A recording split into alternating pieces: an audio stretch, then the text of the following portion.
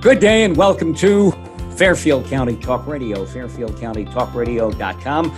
Our program is What's Happening in Fairfield County. I'm John Marino, and we are made possible by our good friends over at Cuffs Lawn Service, also Fairfield County Tick Control, and Ecosystems Irrigation and Lighting, Gutter Brothers Home Services, MDM Sanitation.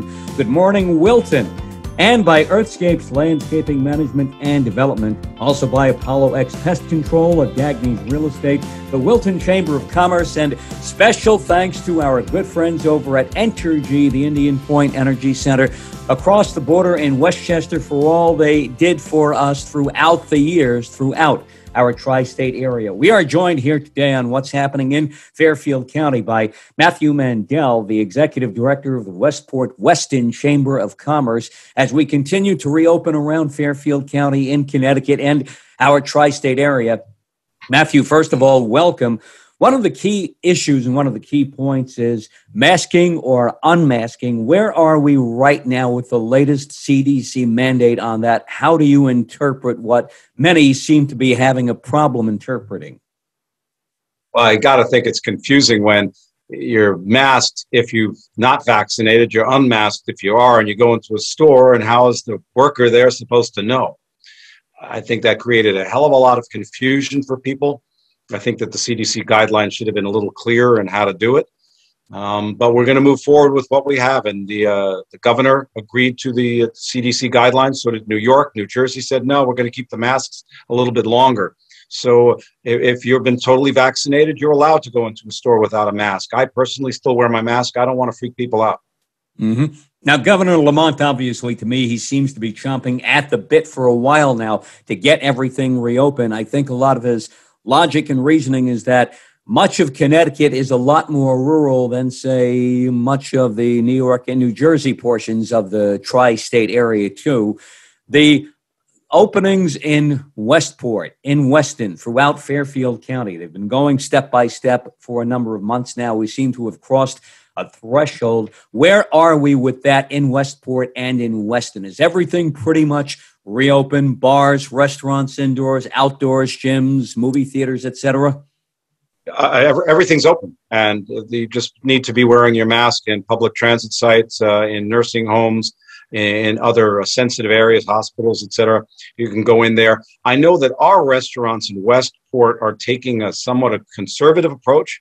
They're focusing still on their outdoor dining, which Westport did a whole lot of work on to create a lot of outdoor dining during the pandemic, and then keeping it forward once this pandemic seems to be over.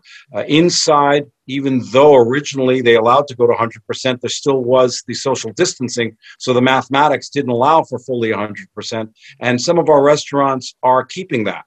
So they're keeping up the plastic, they're keeping the tables at a distance, and then slowly they're going to erase it. They don't want to freak people out, and I think that was a very prudent decision on their parts. Mm-hmm. How do you, as the executive director of the Westport-Weston Chamber of Commerce, work with restaurants and work with any indoor facility in this type of situation to let them know that things may be a little safer than they think, and that we can, within the confines of the inside portions of any particular business, if they have an inside and outside, the inside portion, if it's totally inside, that it's safer than they think to reopen right now. So let's try a little bit more, if not maybe going all the way. I'm not sure I'd agree that it is safer. I am more of the conservative view that we should continue to do outdoor dining and then slowly move inside. I wouldn't jump to that. And I think that's where our restaurants, a lot of them came to me and said, hey, how are we dealing with it? We'd rather not spook our customers out and just invite them in gradually. Other restaurants have completely opened up and people are responding to that. But it's really up to the restaurants. We are in an open situation now. And though I see most of our restaurants still having their wait staff still wearing masks. And that might well be prudent because you don't know if the person who you're serving has or hasn't been vaccinated. So it's that dichotomy that exists and being unsure of who is vaccinated or not. But the goal is to have people continue to come out to dine in our restaurants. We've closed off Church Lane, so it's an open area. We've expanded out Railroad Place so people can eat outside. And that's more of where the future is going. Europe gravitates that naturally. America hasn't. And I think Westport is on the forefront of grabbing that European al fresco concept and expanding it and making it more integral to how we present ourselves. Mm-hmm. Do people, unless it's 30 degrees outside, do people seem like they would prefer now to eat outdoors? Whereas a year ago, we probably never would have thought of it. Some places have outdoor dining or limited outdoor dining they've had for years. And yet most places had not. They had to quickly transform, reinvent themselves, which pretty much everybody did. Anybody who's around today pretty much did that. Did we kind of overturn, maybe find gold in the dust and the ashes of COVID here, basically, with outdoor dining, something maybe we should have thought about before, but better late than never? Yeah, well, you call it gold. Maybe I call it silver lining. I mean, even though it was a horrible situation, the pandemic, and we mourn the friends and relatives and people that have been lost, but we do move on. And I think that it was something that we learned from it. We adapted quickly and then found that it's something that people enjoyed. I personally side you watching people walk by, the dogs, people walking dogs, people you haven't seen who aren't coming into the restaurant. You wave to them and talk to them. It's a far more vibrant scene. You can have music. You can have multiple restaurants out there. I think it's something that we're embracing. It's that piazza format that you find in Italy or in France, where you dine out and there are different restaurants and everybody's sitting outside enjoying themselves. And I think that's something that we've embraced, and I think that's something that we're going to use moving forward. You brought up an interesting point about restaurants seeing each other outside. Does that lead to competition between restaurants to some extent with the outdoor dining? Maybe you have a strip of 4 or 5 places back to back to back to back to back next to each other. If I'm a restaurant owner, maybe I say, I want to promote really my place and I got to fight the other 4 people on my block here to get customers outdoors. They don't just see me now, they see everybody else too. Maybe too many choices for me and my business. Oh, people bring people. That's the first thing from that. And once you see people are out there, but then again, you can't eat Chinese food every night and you can't eat Mexican food every night. So if you've got different cuisines on the street, you have Chinese one night, you have Mexican another night, you have American fare another one, maybe you do some Thai. Hey, and there's a barbecue place across the street or down the block and you go there. So originally, a lot of people, when we were changing our alcohol rules to allow for a closer proximity, people were like, oh, there's competition. And in the end, they realized, no, it's not, because you go for the Indian food that day, you're walking past the Italian place and go, hey, I think I'll go there next time. So 5 days later, you're off at the Italian place and then back to the Indian 2 weeks later. So I think each of them feeds off of each other. And I think it's a great way of having fun in the town and having the residents do things. How important is it for outdoor establishments, especially any restaurant, obviously, especially you're crowded on the same block, you're on a restaurant trip, you have 4, 5, 6 establishments on the same block. How important is it for all of them to work together now, knowing they all want the same piece of the same pie? I think they naturally gravitate to it. I mean, obviously they're doing everything for themselves, but I think that there's some camaraderie that appears, and they work it out. I mean, if you look at Church Lane, I think it's working out pretty well. Same thing with Railroad Place. You push them out into the parking spots with these wooden structures, and they're all enjoying themselves. And again, you walk past one place, and you say, "Oh, I'll go there next time." And you see it's vibrant. Again, people bring people. So if there are people eating there, he goes, oh, hey, they like that place, I'm going to go there. And that's what's important, is to show the vibrancy of it. If you've got a dead spot, it's going to remain dead. And that's what you try to avoid. Mm-hmm. Matthew Mandell is the executive director of the Westport-Weston Chamber of Commerce here on Fairfield County Talk Radio. What's happening in Fairfield County? Matthew, other businesses indoors, offices, corporations in the Westport-Weston area, how quickly are they reopening now? Well, that's an entirely different story. People are still reticent to go to work inside. We found that we can run our economy and our places perfectly well remotely. We've done it for an entire year.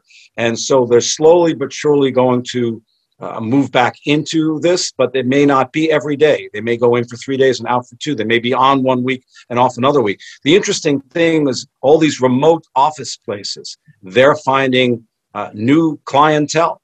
because if you don't have to go into the city to work, but you do need an office space, some of them are gaining traction. And I think that's the way it works. We found a lot of businesses suffered during the pandemic, but we also had a huge number of businesses that really knocked it out of the park. And so it's sort of a shift in the economy and how we're going to do it. We're going to see how that shakes out. The governor himself said last week that the pandemic has created a change in the paradigm of commutation. And we may never see it be the same, or it may take a decade for it to come back, because office space doesn't have to be rented as much by the businesses. They can have their people be remote, and they could share some of their office space, such as a hot desk where you come in and use your desk, and the next day someone else uses yours. These are all the different things that are changing in how we're doing it. You alluded to this a couple of times, the area, the restaurant district, that it's still relatively new in Westport, the west side of the river. How well was that doing before we had to shut down? Since it's still relatively new, how much did the pandemic hurt there in its kind of opening stages, and where are we now with that? Well, you've got a bunch of nice restaurants on the west side of our river, and that's something we've been trying to expand to.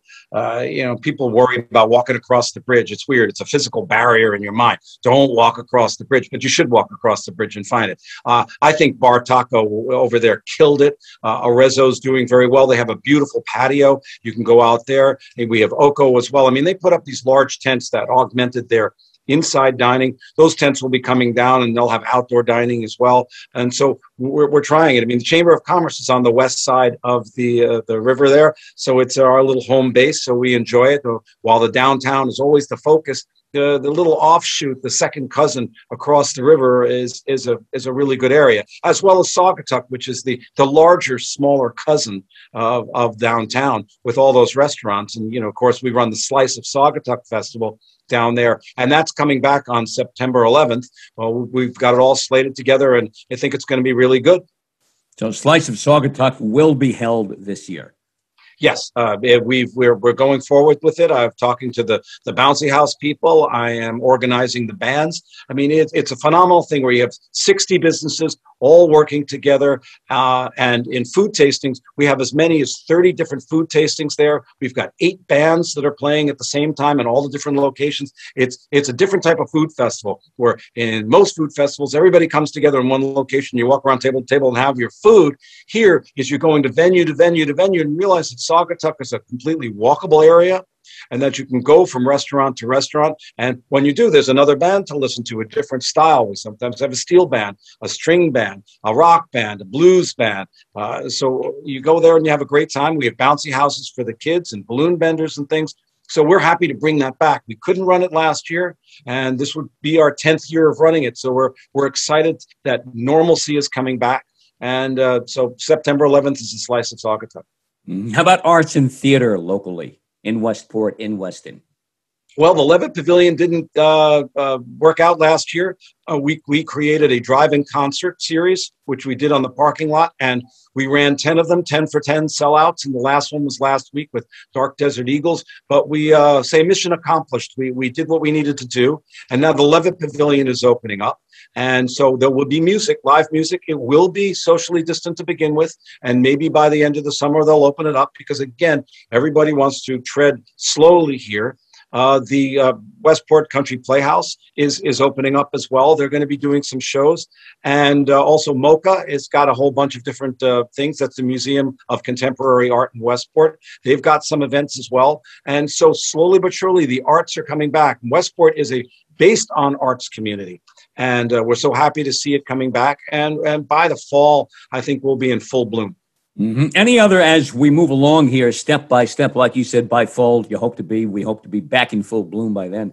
Any other key events, indoor or outdoor, that you're looking towards to try to do your best to make sure these events happen this year, things we missed out on last year? Well, the Downtown Merchants Association will be running their Fine Arts Fair. They've run it for 40 years. Last year, of course, they didn't run it. There are different parts of this. There's a Chamber of Commerce and then there's Downtown Merchants Association. We work pretty well together. And so their Fine Arts Festival is going to be over Memorial Day weekend. And so they're going to have somewhat like 100 different people and vendors in tents along Main Street and around the area. They shut it all down and you can walk and see all the wonderful art. So all of you who haven't spent money on anything because of the pandemic, if you need a new piece of art for your house after the renovations you did while you were stuck, come to the Fine Arts Fair, and it should be great. That's, I think, the 29th and 30th of May. So what else is happening? We're going to have sidewalk sales moving forward. And, of course, the Westport Dog Festival, which we had to cancel last year and again this May. It should have been right around this time of year now. It wasn't right to run it. We're going to be running that October 10th. So we'll come back, and we expect 3,000 people. 1,000 dogs, and if people need to be masked, they can be. Dogs, we don't need to mask them, but there'll be licks and things, and we'll get back to our great event.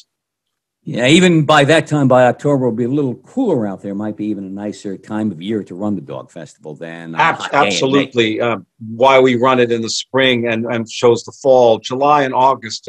Hot dogs with their tongues hanging out just are not the same as a vibrant, happy animal in nice weather. How closely are you working with other chambers of commerce in the area? Say, for example, Stamford, Norwalk, Wilton. We're in close communications, usually Fairfield and Norwalk and I, since I'm in between them, finding out what we're doing, sharing ideas and things. The CBIA, which is the Connecticut Business and Industry Association, is sort of our umbrella group. And we've been meeting monthly with them via Zoom to find out what other chambers are doing and figuring it out, such as I launched a Bring Your Own Blanket campaign during the fall last year because we wanted people to still eat outside. And it's like, well, how can you do it? It's chilly. Oh, you just bring your own blanket. And where did that come from? That came from Europe. Again, you look at other cultures and see what they do. And people started to bring blankets and you could suddenly sit outside. It's amazing how warm you can get. So that was something we shared between the different chambers. So that was just one example. But, someone runs a golf outing, or we did this type of event, or we did that type of event. Yesterday, I was just in Derby and went to their first outdoor business after hours, which is a networking thing that all chambers run. And there we were at a brewery outside having beers, talking and, shaking hands. And it was like, wow, I'm shaking somebody's hand again. And it was a little weird for a moment, but, went over to the hand sanitizer and went like this. It's like, okay, right. I've been vaccinated. They've been vaccinated, but still we'll get there. Did you automatically put up your arm for an arm bump or a fist bump first before shaking hands? Yeah, there was kind of like this thing for a second. But you start with the arm and then you move up to the hand, right? Finally, you shake. So I had somebody extend a hand to me a few days ago, and I went like that. We did that, and then we shook after that. So, step by step, we're getting back to where we should be. Matthew Mandell is the executive director of the Westport-Weston Chamber of Commerce here on Fairfield County Talk Radio. Matthew, for anyone who would like to get in touch with the chamber, maybe get involved this spring, this summer, into the fall as we move forward here and open up more and more, what should they do? What is all the contact information you have? Well, you can always go to the Westport-WestonChamber.com. It's a mouthful, but if you know where you're looking, you can find us. I think also Westport Chamber does it as well, westportchamber.com. Or you can always email me, Matthew, MATTHW, at westportwestonchamber.com and talk to me. If you've got a dog-related business, we're looking for vendors for the dog festival. We also have nonprofits. If you're a nonprofit, they're free. Regular vendors, if you're a for-profit, you pay a fee, but we look for the nonprofits, those who have adoption services or other things that are associated with helping animals out. So it's both pieces. So come and talk to us. And if you're interested in breaking into the Westport market and being a business and a member of our chamber, please come, because we are an affluent community. There's money to be spent. So if you're a business that might be interested in getting involved, then come on over.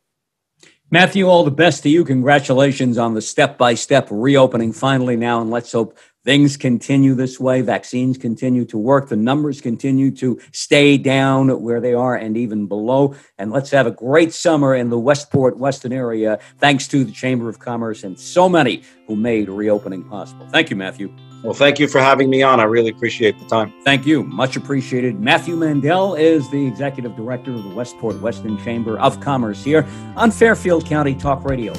FairfieldCountyTalkRadio.com. What's happening in Fairfield County is the show. I'm John Marino, and we are made possible by our title sponsors, Tufts Lawn Service and Fairfield County Tick Control, also by Ecosystems Irrigation and Lighting, Gutter Brothers Home Services, MDM Sanitation, Good Morning Wilton, and by Earthscapes Landscaping Management and Development, Apollo X Pest Control, the Wilton Chamber of Commerce, Dagny's Real Estate, and special thanks to our good friends over at Entergy, the Indian Point Energy Center across the Fairfield border in Westchester. Many thanks, all the best to you, and thank you for all you did all throughout the years for the tri-state region. You can catch all of our Westchester, Fairfield, Rockland, Putnam, Orange, and Dutchess talk radio programming on our YouTube channel. That is Sharc Creative YouTube.